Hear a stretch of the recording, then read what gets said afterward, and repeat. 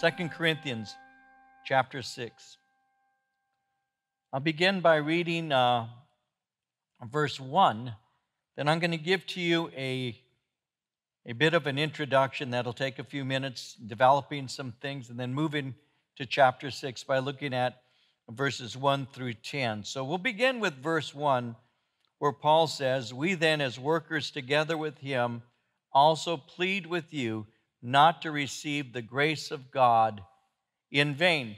So as we begin, Paul makes it clear that he is laboring in ministry as he presents the gospel. We have seen as we've gone through 2 Corinthians how Paul has referred to himself as an ambassador of Christ. And I shared with you that as an ambassador, that simply means that he represents another kingdom. He represents the kingdom of God. You see, as an ambassador, he presented a message. He presents the message that comes from the kingdom he represents. And the message that had been entrusted to him that he might deliver is called the gospel. The gospel is referred to as a message of reconciliation. It describes how God sent Jesus to save the world. Paul made it very clear that God was in Christ reconciling the world to himself. And his message was a message of grace and forgiveness. And he made it clear that all are welcome to receive from him. And this reconciliation, this forgiveness is all founded on Jesus' sacrifice on the cross. And we know as we read the Bible, and Paul made it clear just a moment before in chapter 5, we know that Jesus was perfect, and he became a sin offering that God accepted. And as a result, when we were saved, we received from him something that we didn't have before. We received his righteousness. When you look at chapter 5, verse 21, it says, "He made him who knew no sin to be sin for us, that we might become the righteousness of God in him." So it tells us that God dealt with Jesus as though he was sin itself. Jesus was completely and absolutely identified with sin. In Galatians chapter 3, verse 13, Paul said, "Christ redeemed us from the curse of the law by becoming a curse for us. It is written, 'Cursed is everyone who is hanged on a tree.'" So in his complete identification with sin, Jesus became the sin offering. Now we know that when you look at the Old Testament, the offering had to be healthy. It had to be in perfect health.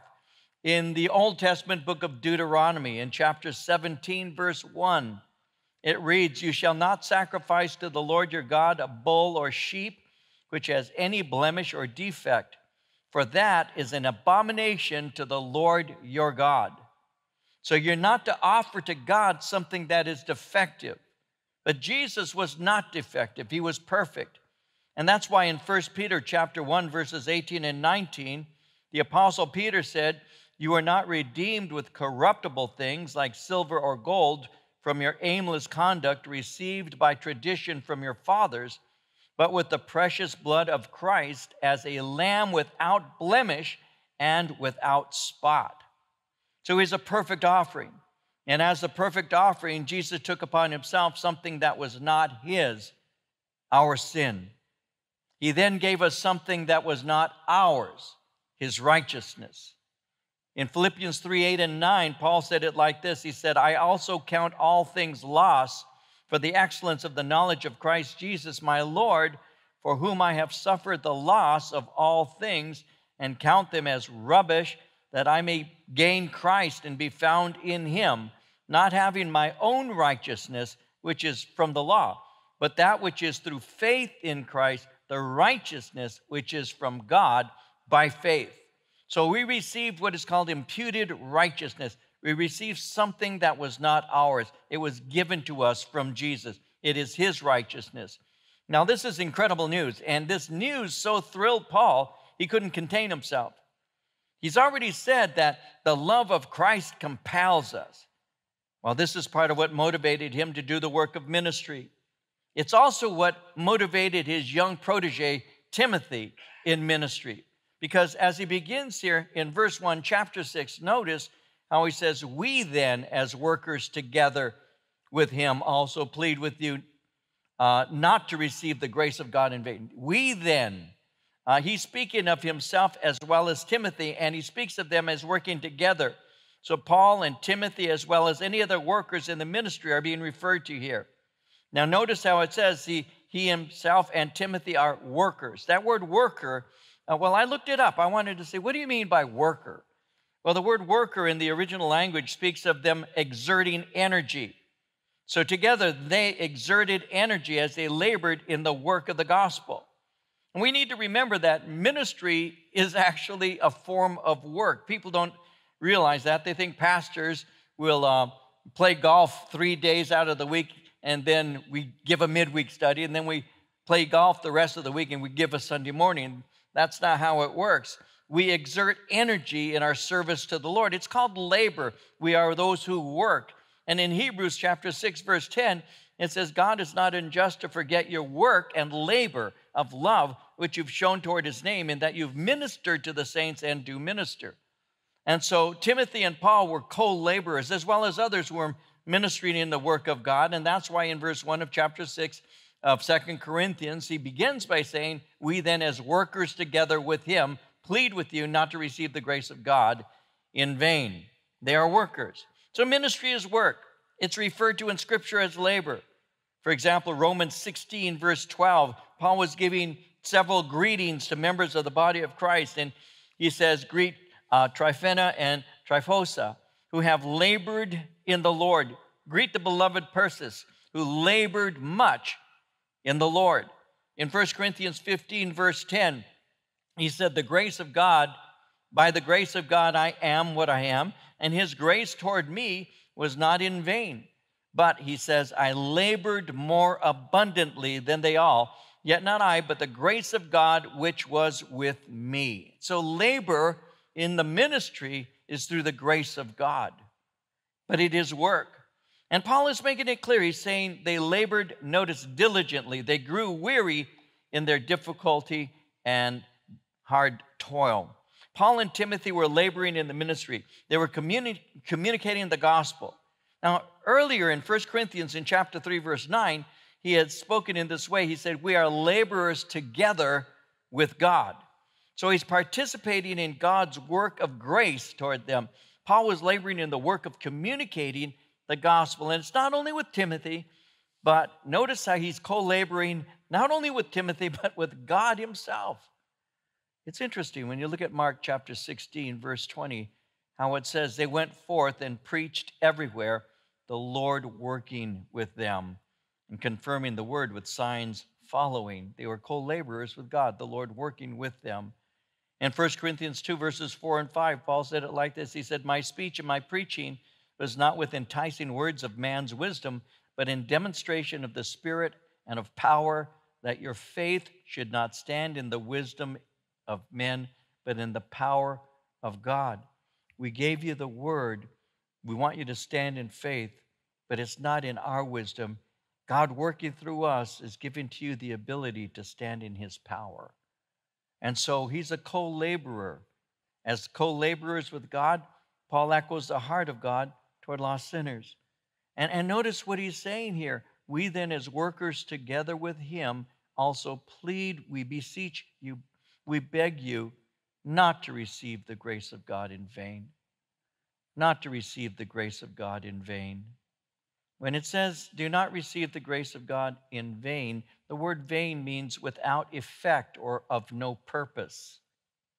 In vain would speak of without the accompanying effects of grace. And this they would do if they do not become wise, godly, holy, and good due to the grace of God. You see, when you receive or accept God's grace, your life is going to demonstrate it. If you're reconciled and have imputed righteousness, it's going to be obvious. Now, this is very important, and in our day, I think is very timely. Paul is saying that to not understand grace changes our life. Actually, undermines what grace is. Grace changes everything. In Titus 2:11 through 13, Paul said, the grace of God, now listen, the grace of God that brings salvation has appeared to all men. Grace teaches us, it teaches us to say no to ungodliness and worldly passions, and to live self-controlled, upright, and godly lives in this present age, while we wait for the blessed hope, the glorious appearing of our great God and Savior, Jesus Christ. There are a lot of people today, guys, who don't know that grace changes everything.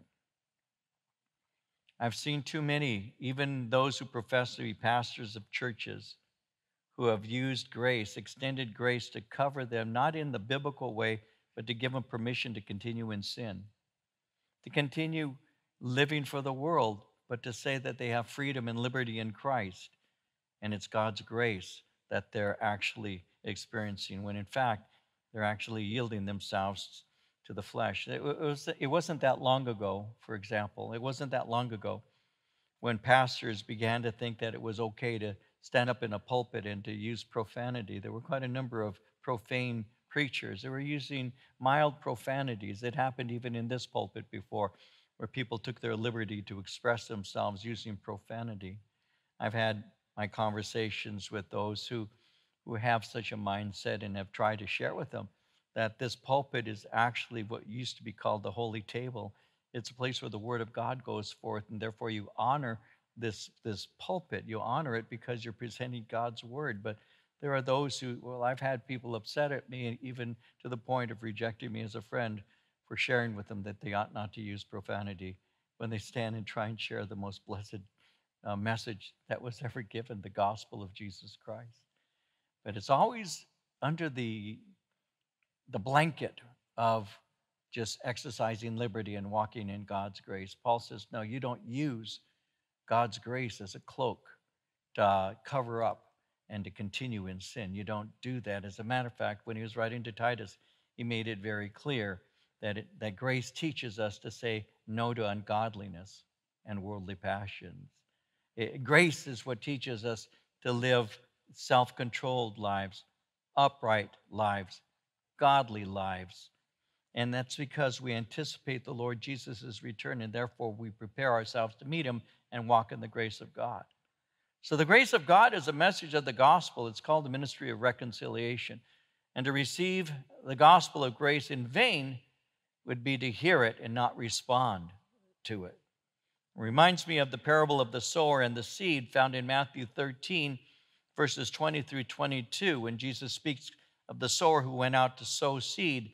And he says, he who received the seed on stony places, this is he who hears the word and immediately receives it with joy, yet he has no root in himself, but endures only for a while. For when tribulation or persecution arises because of the word, immediately he stumbles. Now he who receives seed among the thorns is he who hears the word, and the cares of this world and the deceitfulness of riches choke the word, and he becomes unfruitful. And so receiving the grace of God in vain is to hear but not to act. It's not to continue on and move in the things of the Lord. So what he may be saying here is really a warning. He's exhorting them against an external response to the gospel only. You see, many were open to false teachers, and perhaps some had come under their spell. Maybe some have become, as a matter of fact, we know that some have been convinced by them. And that causes me to remember that not everyone sitting in church or even listening to this at home, not everyone knows and understands the gospel clearly. In light of the grace of God, they need to know that God is willing to receive them.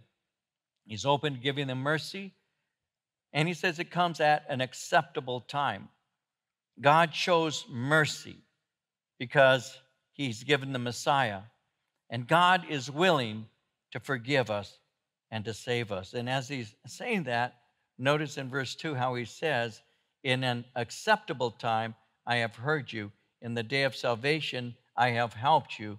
Behold, now is the accepted time. Behold, now is the day of salvation. Now, that's quoting out of the song, Isaiah. That's Isaiah 49, verse 8. And notice how he says, in an acceptable time I heard you, in the day of salvation I helped you. Now, the prophecy was an offer of salvation to the Gentiles. When you read the book Isaiah, that's the context of that quotation. It's an offer of salvation to the Gentiles. But we need to remember that the Corinthians were Gentiles. So God had offered salvation, and he says, notice, now is the accepted time. In other words, now is the moment you need to receive Christ. It's not wise to reject or to say, oh, I'll just wait on this. I've got a few more sins to commit. I've got some more things to do. I have things places I want to go, and things I want to continue in sin for a while, but when I'm a little older, then I'll give up on sin and I'll live for God because I won't have the strength to sin as much as I used to. That's just not true. I've never met anybody in my life who came to faith in Christ who's ever said to me, I wish I'd have waited longer to get saved. I just haven't met a single person who ever said to me, I wish I'd have gotten saved later on. I had more sin to do. Every person who's been honest enough to share with me concerning their testimony and all, have always said the same thing. And I would assume that everyone in this room and those who would be listening online would say the same kind of thing, which is, would to God I would have heard the message earlier and I would have come to Christ sooner. Because it would have saved so many people from so much pain that I caused them and would have saved me a lot of pain too. I just never met anybody who said, I wish I'd have waited. And that's why Paul is quoting Isaiah, but he says, now is the acceptable time. Right now, right where you're at, right this moment is the acceptable time. It is wise to respond now, not next week, not next month, not next year, because we don't have tomorrow promised to us. Who here could have ever predicted, who prophesied what we would be going through right now? How many people really knew or could have really said? Perhaps some had an inkling and maybe some had more information than others. But I wonder how many people would have been able to say that churches throughout the United States would be shut down week after week after week after week after week. That we would be forbidden to gather together. I wonder how many believers in the United States would ever have thought that was possible. That we would be shut out of our own churches. That we would be forbidden. That you would be able to do so many other things, but in the category of essentials. And if you level them into various grades, we would not be one of the important things. In Orange County, the Orange County churches were given various guidelines related to shutdowns, and there were categories of those things that are essential. And the third category, the least category, in reality, included churches. The other things that were important, well, 3 other levels are more important than churches gathering. We are non-essential. In the eyes of people, we're not that important. In the eyes of our governor, to be real with you, we're not that important. As a matter of fact, I would not be surprised if many in positions of power would love to see the church shut up for good because we speak out against the evil. You see that in the Old Testament when the prophets would speak out against the unrighteous rulers. You see it in the New Testament when men like John the Baptist would not kowtow to Herod, would not call Herod's girlfriend Herod called his wife, but John never speaks of Herodias as being Herod's wife. He simply says, you took your brother Philip's wife. It was never recognized by John, and as a result, John did not kowtow to the government. John lost his head for preaching the truth. And I think that right now the church has been put in that non-essential category, which we have been from our inception. We have not been necessary in the eyes of some, but to God, we are his special people. He loves us. You see, when he's speaking here in verse 2 and he says it's an acceptable time, I've heard you, in the day of salvation I helped you. God is offering salvation. And it is of utmost importance to respond when God prompts your heart. In Luke 13, 24 and 25, We read, make every effort to enter through the narrow door, because many, I tell you, will try to enter and will not be able to. Once the owner of the house gets up and closes the door, you will stand outside, knocking and pleading, Sir, open the door for us. But he will answer, I don't know you or where you come from. Can you imagine how many people tried to get into the ark once the door was closed? How many people rushed to it and finally believed the message that Noah had been proclaiming and wanted to get in that ark but could not because God closed the door? God is saying today is the acceptable time. Now is the day of salvation. It's not to be put off for a more convenient time. That time is now. You can't predict the future. We have no promise of another day. Because eternity is in the balance, Paul and Timothy have taken the gospel seriously. It is so serious that they have been careful to live properly. They live blamelessly before men. Notice verse 3. We give no offense in anything that our ministry may not be blamed. We give no offense. That word offense speaks of something that causes someone else to stumble. Paul is saying that he and his fellow workers have labored honorably, and they've done so before people. And he didn't want anyone to reject the gospel because they rejected him or rejected his lifestyle. You see, one of the ways to undermine the effectiveness of the gospel is not to live up to it. We preach a message of transformation. We say, if any man be in Christ, he's a new creation. Old things are passed away. Behold, all things are become new. That's what we preach. We say you can be Christ-like. The word Christian means little Christ or Christ-like. It was first used, the word Christian was first used in Antioch and was not used as a way of encouraging those believers. What it was a slam. It was something to degrade them. To be called a Christian was to be said that they were saying, you're a little Christ. It wasn't something they honored. It was something they rejected from the beginning. You can offend people in a couple basic ways. There's the offense of the cross, and there's the offense of the person. I want to be careful that if I'm offensive to anybody, that it's the offense of the cross. It's not hard to be offensive as a person. All you need to do is just be rude or unkind or unloving, judgmental, harsh, or whatever, and you're offensive. But if you're preaching the truth, then the truth itself can offend. So there's the offense of the cross, and there's the offense of the person. I pray that God helps me to be careful with who I am so that I do not give offense in an improper way. And that's what Paul is saying in verse 3. We give no offense in anything. Why? That our ministry may not be blamed. He was careful not to stumble others because he didn't want his ministry discredited. He didn't want the gospel to be discredited.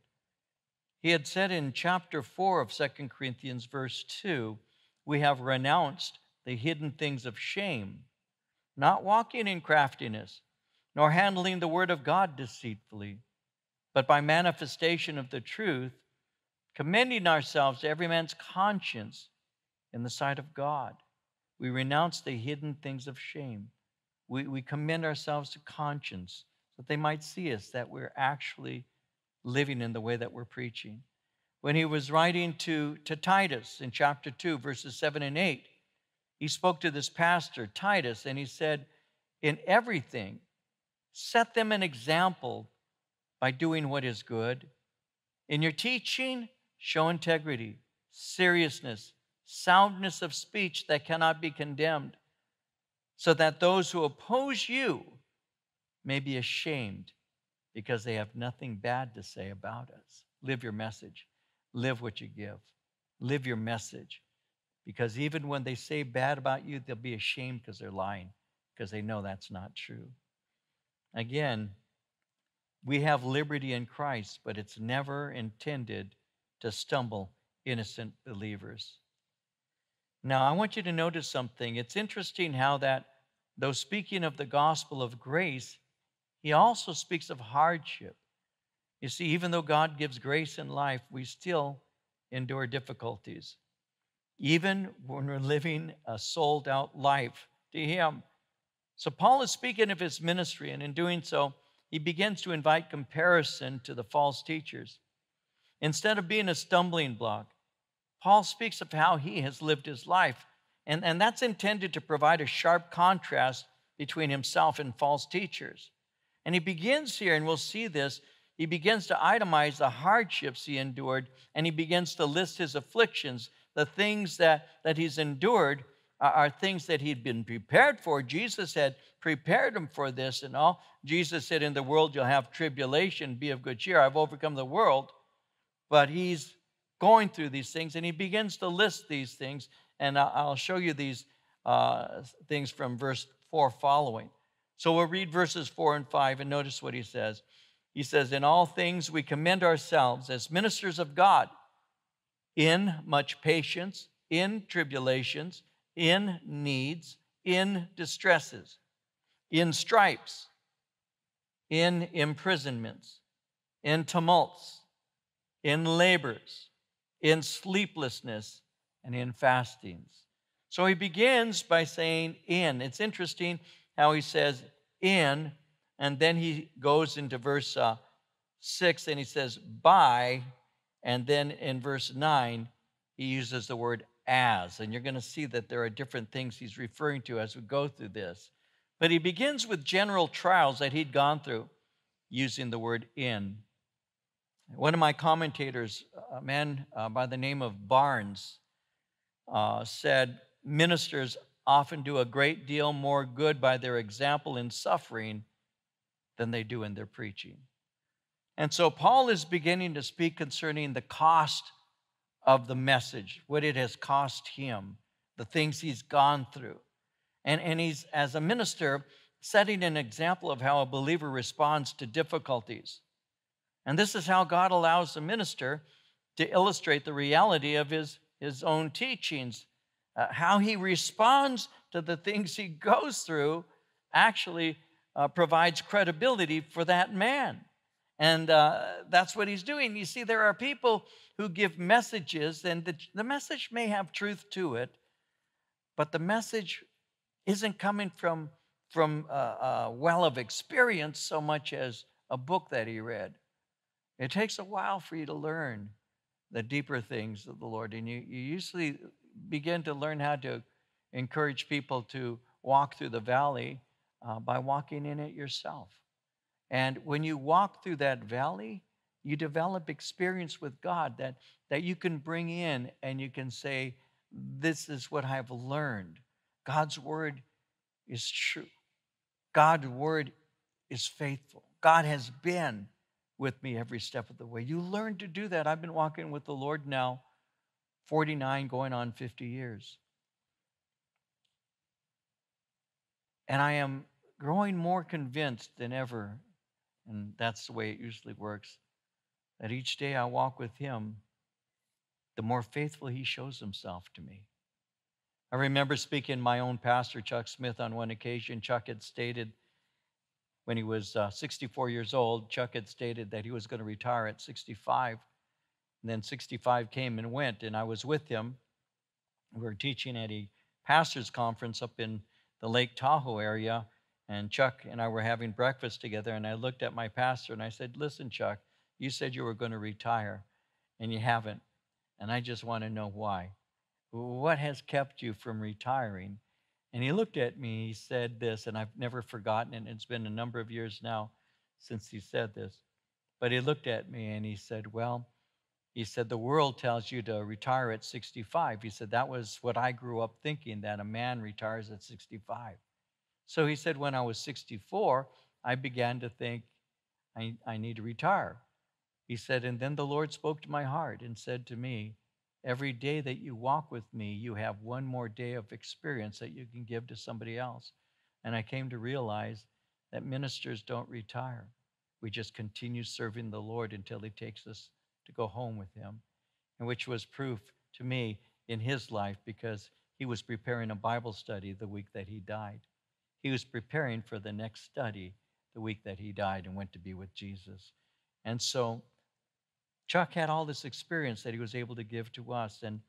And over time, you are able to not only talk about God in terms of the theoretical, but you're able to speak of God in terms of experiential, that God moved and God shows, God is faithful, God doesn't turn his back on us. Listen, churches not meeting on Sundays, that's almost a death knell for the church.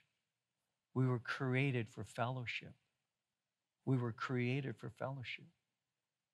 But one of the things that the Lord has just been blessing me with, though I'm asking him for us to gather again, has been that though we are not able to join the way we want to, the word is still going out, still reaching people. Countries that wouldn't be listening to us are listening to us right now.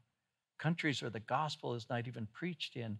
In the Middle East, we're getting responses from different Middle Eastern countries that are listening to our preaching and teaching of the gospel. What the enemy intends for evil, God has turned it around for good.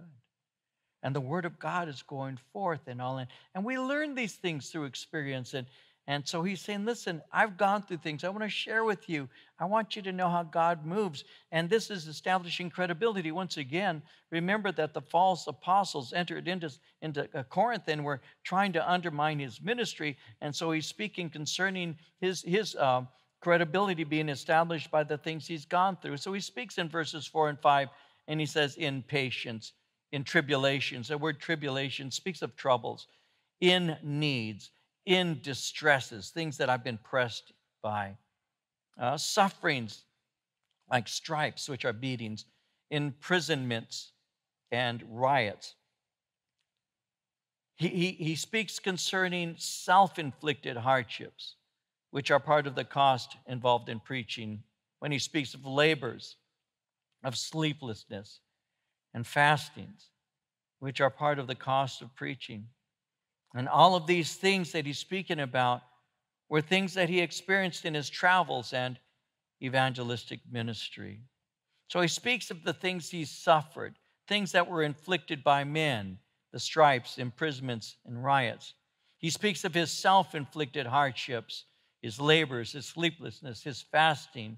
And again, all of that is part of what he has paid, part of the price that he has paid, and part of the things that he has done in order to grow and to be able to go out and be used by God. So he speaks of these kinds of things, but he also speaks of his motives and his methods when he speaks of his inward qualities in verse 6 and 7, because he speaks of purity and knowledge, by long suffering, by kindness, by the Holy Spirit, by sincere love.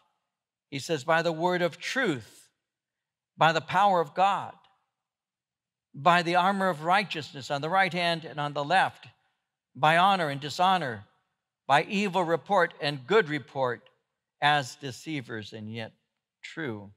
So he speaks now of the spiritual warfare, and he speaks of his purity, his knowledge of Jesus and his word, his long suffering. The word long suffering speaks of enduring insults.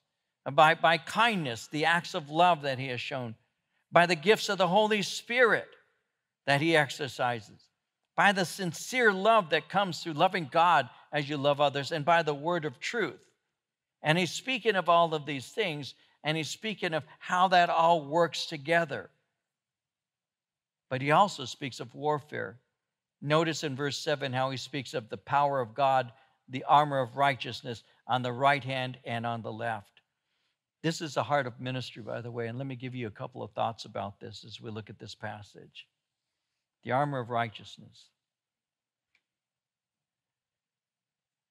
True ministry and true work of the Spirit is always going to take into consideration spiritual warfare. I believe that what we're seeing take place right now in our nation, in our state, has practical reality to it. But there's no doubt in my mind that it's a spiritual war that we're enduring right now. It's no doubt. The church is under attack. The church is under attack. Every person walking in the Spirit knows that. I'm telling you, and you already know it. but the church is under attack, and it's a frontal attack. It, it, it, it's an obvious attack. Let's just stop these people from gathering together, reading the word, fellowshipping, doing the things that Christians do. We can stop them by just telling them not to go to church. We can stop what they think. But how are we going to deal with this? I want you to look at this. How are we dealing with this right now, guys? I want you to see this. He speaks of the word of truth, the power of God, the armor of righteousness on the right hand and on the left. The armor of righteousness. You see, because he was in spiritual warfare and saw this as spiritual, he relied on spiritual weapons. When he speaks of the weapon on the right hand, you need to understand something. When a military person was in full armor, his right hand was where he would hold the sword. To this day, the right hand in Israel is a picture of power. To this day, it's a picture you have in the Old Testament. And so the military person would use the right hand, and that tells me, when he says on the right hand, that tells us that he's speaking of the sword of the Spirit, because the warrior would use the sword in his right hand. When he speaks concerning the left hand, that's where he would have his shield. So the right hand would be a picture of offense. The left hand is a picture of defense. So he's giving us a picture of spiritual warfare. How do you have victory in spiritual warfare? By the weapons of the warfare. The weapons of our warfare are not carnal, but are mighty in God to the pulling down of strongholds, casting down imaginations, and every high thing that exalts itself against the knowledge of God, and bringing into captivity every thought unto the obedience of Christ. He'll say that in chapter 10. The warfare that we're in is spiritual. And so we need power. We need the power of the Holy Spirit. You shall receive power. After that, the Holy Spirit has come upon you. You shall be witnesses to me in Jerusalem, Judea, Samaria, unto the uttermost parts of the earth. You cannot do spiritual work without the power of the Holy Spirit. And so he's saying, these are things that I have. I have character, yes, and I've gone through suffering, which has given me credibility. But with credibility and character, I still need the Spirit's power. And God gives to us weapons of warfare. He gives us the sword of the Spirit. It is a wrong mentality to bring people to church and not give them Bible studies. To bring people into a building and not teach them the works of God, the ways of God, the Word of God. That Word of God is what they need. It's not just that they should not be taught certain things. I think that you can give good Bible studies, including contemporary cultural concerns. Of course you can. But your people have to walk out equipped for works of service. They have to walk out saying, I know something about God that I didn't know until I walked in, or I've been reminded of something that I forgot about. I don't go to church in order to get a pep talk. I don't go to church in order to dance around to music. I don't go to church to hear the latest political thing. I go to church so I can know Jesus Christ. That's why I go to church. I want to walk out equipped for works of service. I'm in a spiritual war. The enemy is after me. It's not that I'm important. It's that he hates every believer. You need to understand that. Some people don't. He hates every believer. Every person who loves Jesus Christ is an enemy to him. And he will do whatever is necessary to shut you up. Don't forget that. We have been armed and equipped for battle. That's what we are, warriors in Jesus Christ. I hope you understand that. We are warriors in Jesus Christ. I hope you know that. Just because we work in a church doesn't mean that's our job. That's an expression of our ministry. It's what we do as unto him. All that we do whether it's eating or sleeping, drinking or whatever, it's all unto him for the glory of God. That's what being a Christian is, right? And Paul is saying, listen, I have gone through many things, and I know that if I'm going to be victorious, all of these things, the word of truth, the power of God, the armor of righteousness on the right hand and the left, all of these things are necessary, or I will not succeed in the war. I will not succeed. We need the power of the Spirit, guys. Every day, wake up and say, God, fill me with your Spirit. God, work in me today. What is it, Lord, that would keep me from hearing you today? May that be removed so that I might have a serious mindset in these dark last days. Because I want to be victorious. I want to do all that I should do, and then I want to stand as a victorious warrior. I don't want to go down. I don't want to do anything to bring offense to the gospel. Again, remember, he had made that very clear, that he, in verse 3, would give no offense in anything, that the ministry may not be blamed. I don't want to live in such a way that the message of the gospel is sullied by a bad life. You say you love Jesus, but you don't love me. How's that work? I'll never forget one of my professors in secular college I went to, who said, my mother, this is the professor, he was the professor of social psychology at Cal Poly in the 70s, Cal Poly Pomona. And he spoke to us in the class and he says, I have a mother who claims to love Jesus, but she hates Jews. Now, how is that possible? He asked us. My mother claims to love Jesus, but she hates Jews. I remember standing at the back after a church service, and I mentioned how I'd been in the city of Lourdes in southern France. And a man who was from that area happened to be in church that day, and he walks up to me as I was standing in the back, and he shakes my hand, and he says to me, I lived in Lourdes, and he's holding my hand. And he says, the Jews, this is his comment, he said, the Jews own everything in Lourdes. And he laughs, and he's holding my hand. He laughs, and he says, they probably think they own the church too, because there's a big cathedral there. And I held his hand as he stood there. They think they own the church too. And I held onto his hand for a minute, and I said, now let's think for a minute. I said, Jesus was a Jew. Jesus bought the church with his blood. You know you're right. The Jew owns the church. He didn't like that, but that's the facts. That's the truth. See, we have to be aware of the days that we're living in, guys. We have to be aware of what's going on around us. There is an onslaught. I think the enemy has removed part of his mask. And he's saying, I'm going to bring the church down. But he can't, because the gates of hell shall not prevail against the church. We stand in victory. We are already in Christ more than conquerors. We will take this message out. The message is still going out. People's lives are still being changed. And we are experiencing something in the Lord right now that we wouldn't have experienced had we not gone through this kind of time that we're going through.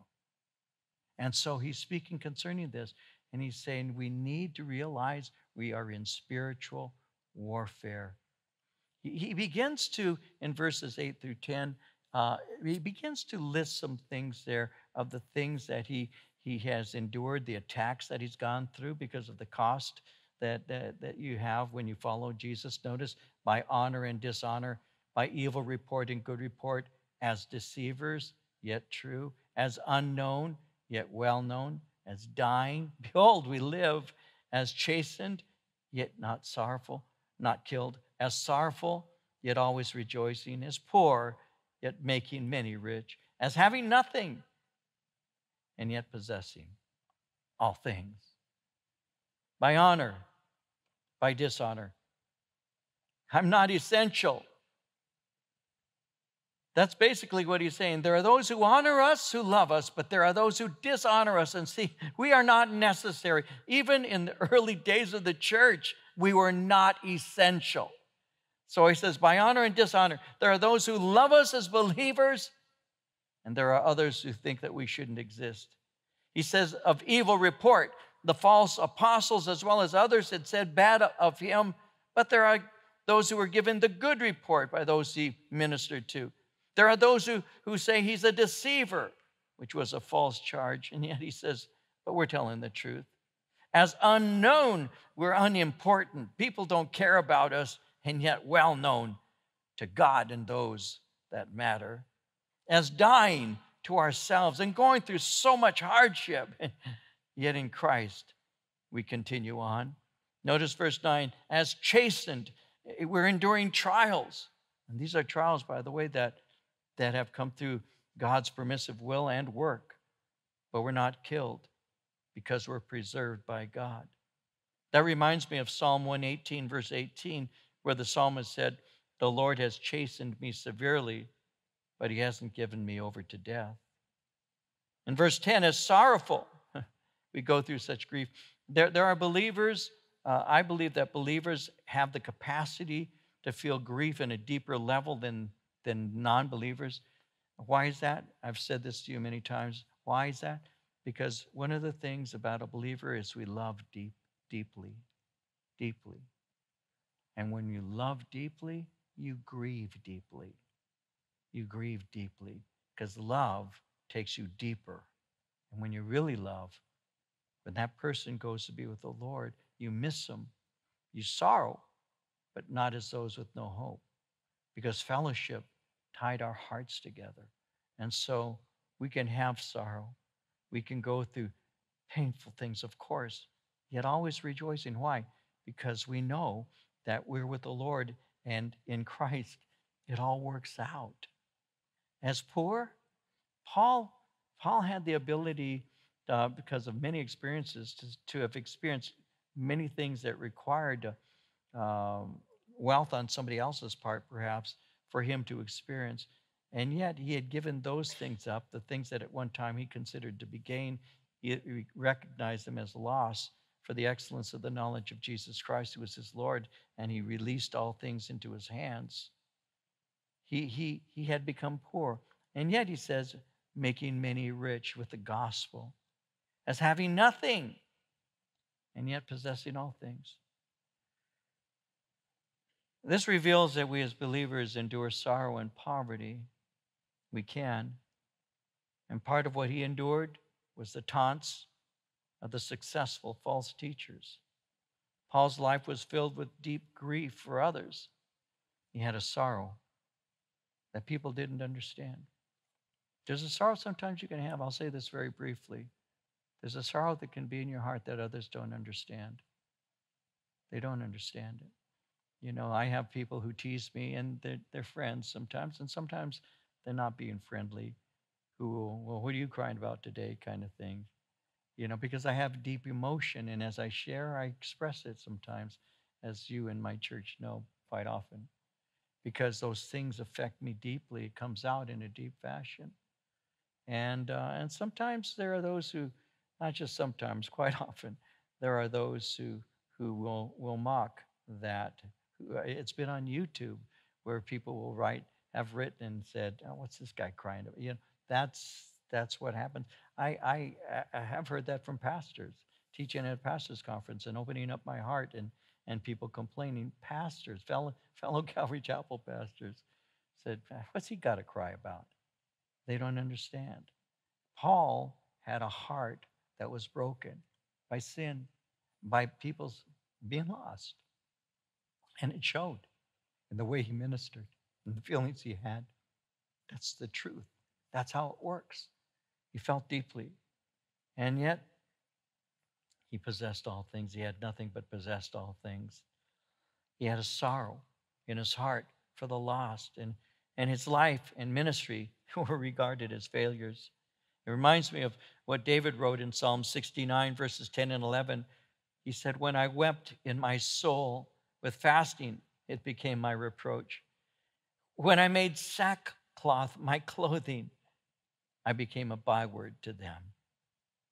As poor, he says, as poor can be a word that describes a beggar. He worked hard. He accepted support from others. It made him appear as a beggar. He lived off of other people's generosity. But in spite of this, the gospel he proclaimed made people rich in Christ. Though he had nothing, he says, I possessed all things. I have no home. I have no land. I have no silver. I have no gold. But in Jesus, I have everything, and I'm content. I have every spiritual blessing in heavenly places, he told the Ephesians. And I've learned that whatever state I'm in, therein to be content. And I've understood what Matthew 5, verse 5 says when Jesus said, blessed are the meek, they will inherit the earth. You see, in the end, he looked to God to be sustainer, and he knew that God was rewarder. In Hebrews 6, verse 10, God is not unjust to forget your work and labor of love which you have shown toward his name, in that you have ministered to the saints and do minister. Our reward is heavenly. Our reward comes from God. And everything that we do is done unto him. And one of these days, and it isn't that long from now, keep this in mind, one of these days, we'll see him face to face. And one of these days, we hope to hear him say, well done, my good, my faithful servant. We look forward to that. And that's what Paul is speaking about. He said, I don't want my ministry to be blamed. I have the credibility and developed the character, but I also have a God who has supplied my every need. He's given me power. He's given me armor. This is a spiritual war, and in Christ, we're victorious.